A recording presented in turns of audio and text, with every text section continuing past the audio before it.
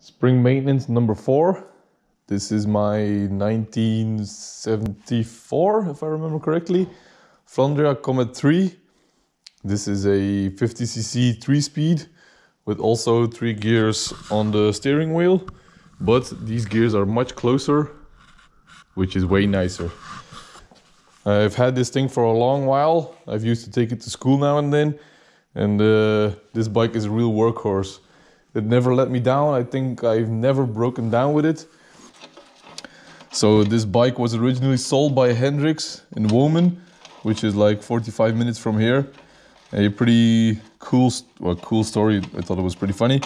At my previous job, I had a colleague that was from this region, and I asked him about Hendrix, and he actually told me that he retired like 1 month ago when I asked it, which was pretty funny. So he was still in business.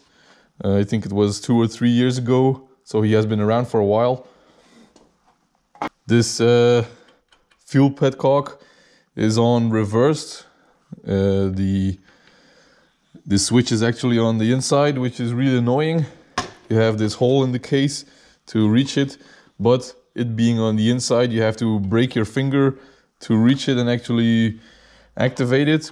So this is one thing I will try to adjust while it's on the maintenance.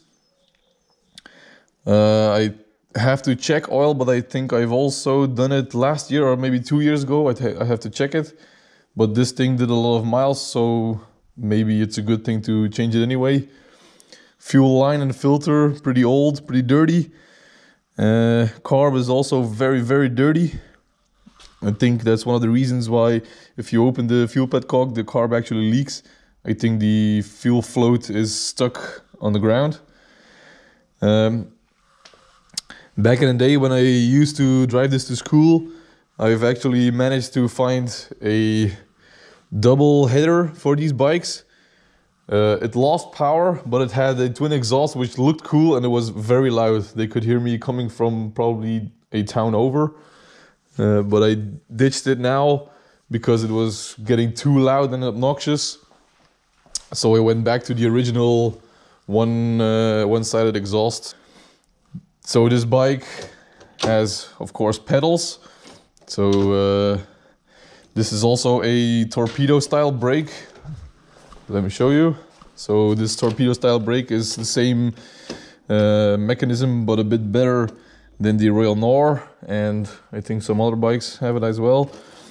So you push the pedals backwards, and that activates this lever here that actually pulls the rear brake.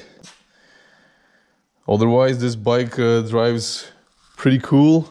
I like it. It has some decent speed and power. It does some nice wheelies in first gear if you time it correctly on the power band. So yeah, it's pretty fun. So without further ado, let's get into maintenance. I'm going to start, I think, with draining the fuel so I can loosen the fuel petcock and flip it over. Maybe actually clean it out and throw it in the ultrasonic cleaner as well. And we'll go from there.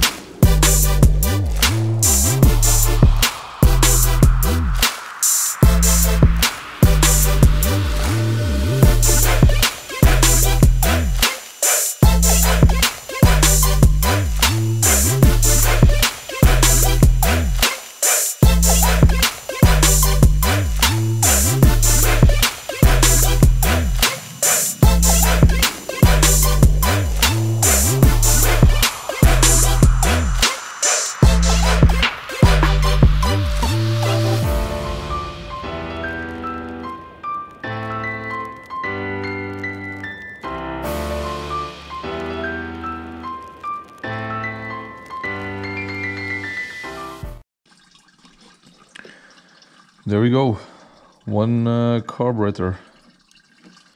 So here again, same system for these carburetors. The fuel feed This banjo bolt has a little filter on it as well. The fuel bowl with the float in it.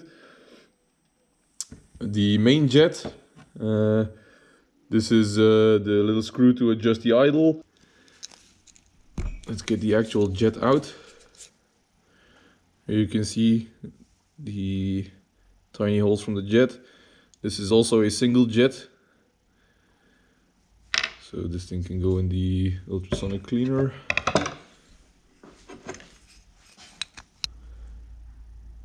This one is missing its filter. There should be a little fuel filter in here, just like the carburetor from the Jitang. Let's take the cap off. The fuel bowl itself is completely dry, but it had dirty.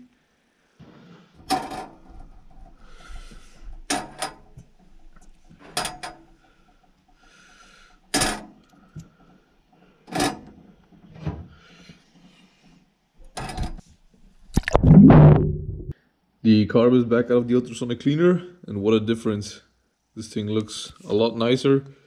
So let's put it back together and put it back on the bike. There was actually a tiny fuel filter in this banjo bolt, but it got stuck in there. That's why I thought there wasn't any. A new gasket. Ooh.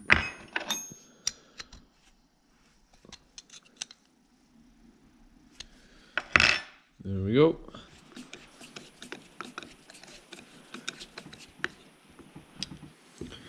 I've also cut a new set of gaskets for the inlet manifold because yeah, the old ones are completely gone. So let's put this thing back on the bike. The carb is back on, so let's see if we can remove this fuel petcock and maybe clean it up a bit and mount it in the correct direction so that we don't have to break our fingers to open it. Oh damn. Ooh, that's dirty.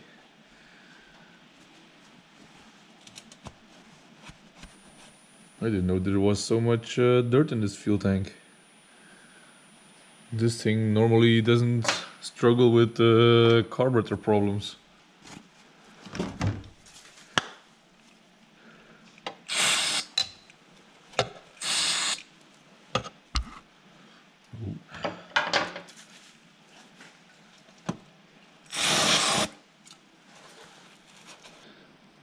Believe it or not, I've actually had a spare fuel petcock that matches this thread.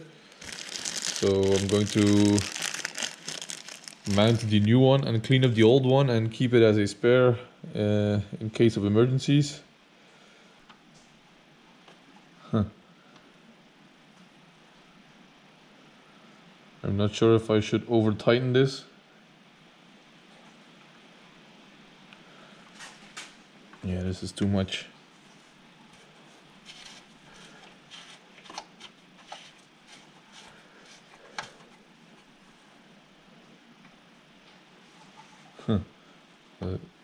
Although I think this won't hold. I think I'm going to add a bit of fuel and see if it starts leaking or not. I've added a decent amount of fuel. I'm going to let it sit for a while and see if we have a leak or not. It doesn't start leaking right away, which is already a good sign. I'm going to let it sit for a while and check back in a couple of minutes and start making the fuel line with a new fuel filter. So it's been sitting for 10 or 15 minutes and we have no leaks through the fuel petcock. I've made a new line, new fuel filter. It's a bit of a funny route because of the angle of the fuel petcock. Maybe I'd have to check my supplier if they have any on the other direction. But I think this is good. Looks fine.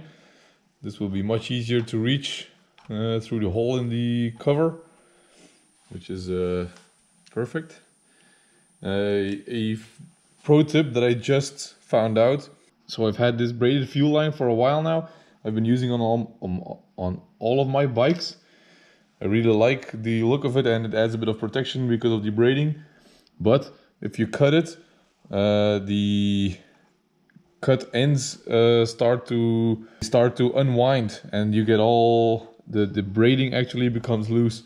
So what I've just discovered is if you cut it and you hit the ends with a lighter so that the braiding melts a bit and it sticks together, then that probably will stop the unwrapping.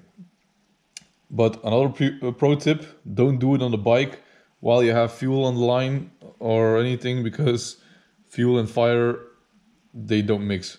Well, they actually do mix, but in an engine, not outside of it. So yeah, giving it a little bit of fire on the ends will hopefully stop the unwrapping of the protection. So fuel is done now. Let's check the spark plug. Hopefully you can see this on camera. Yeah, we still got plenty of spark. I think this plug will do for a while now. It's actually a bit on the lean side, I think. For some reason this one is actually going a bit yellow. I don't think I've seen that before. Maybe I have to switch it. Although the last ride was with some dirty fuel, so maybe I'm going to leave it in, and I'm going to check it again after the test drive and see what color it gets. So let's leave it in for now. So we got fuel, we got spark. There's only one thing that's left to check for this round of maintenance, and that's the oil in the gearbox. So on these Flandria engines, you have the oil fill plug, this plastic nut. If this gets really tight, this is really annoying to remove because it's plastic, and you can get a wrench on it. It will just destroy the nut. And it also has this little screw here, which is the oil level screw, I think. I think it should be called like that. So basically you add oil from the oil filler plug, and you fill it until oil starts seeping out of this hole. And that is the correct amount of oil that should be in this block. So what I'm going to try and do is undo the screw and maybe retract some oil out of it with a little syringe, and check the condition of it and see what's what. Apparently there's a bit too much oil in. But I think, judging on the color of the oil, oh, please get back in. So as you can see, the oil is still pretty clear. It's not black or anything. Don't look at the red. That's some oiled oil from another one. So yeah, I think this oil is still good. So I'm going to run it for another year. Should be fine. And yeah, so let's continue cleaning this bike up, and let's get it back together and ready for a test drive. So everything is back together. I still have a couple of hours of clean weather, I think, I hope. So I'm going to make a small little test drive just to get some groceries, and let's test this thing if it's ready for summer. Let's go.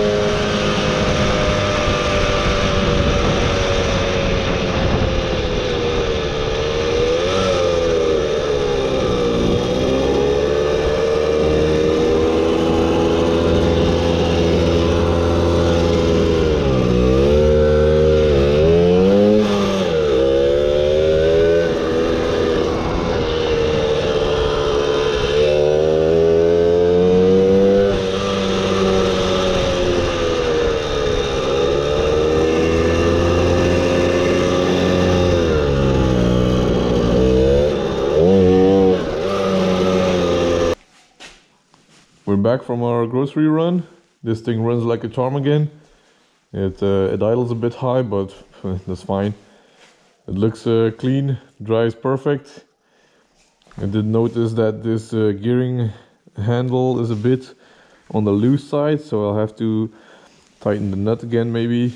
But yeah, apart from that, it runs perfect. So we'll be seeing a lot more of this. I will be trying to make some extra videos of this driving to make a nice trip. So if you've liked this video, please leave a like, smash that subscribe button if you want to see more, and see you in the next one. Bye bye.